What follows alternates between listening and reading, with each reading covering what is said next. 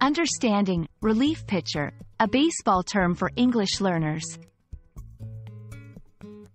Hello, and welcome to our English language learning series. Today, we're diving into the world of sports vocabulary, specifically a term from baseball, relief pitcher. Whether you're a sports fan or just keen on expanding your English vocabulary, this video will give you a clear understanding of what a relief pitcher is and how the term is used in everyday conversation. A relief pitcher is a term used in baseball. It refers to a pitcher who comes into the game after the starting pitcher.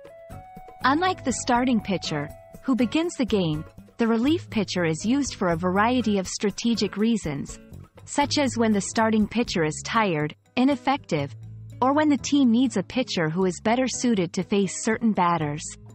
This role is crucial in maintaining the team's chance of winning and is a strategic decision made by the team's manager. While relief pitcher is a baseball term, it's sometimes used metaphorically in everyday conversation. For example, someone might say, "I was swamped at work, but luckily my colleague acted as a relief pitcher and helped me finish the project." Here, the term is used to describe someone who provides assistance when it's most needed, just like a relief pitcher in baseball. In this section, let's explore some related baseball vocabulary. Starting pitcher, the pitcher who starts the game.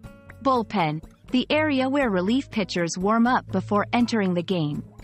Closer, a type of relief pitcher who specializes in finishing games. Save.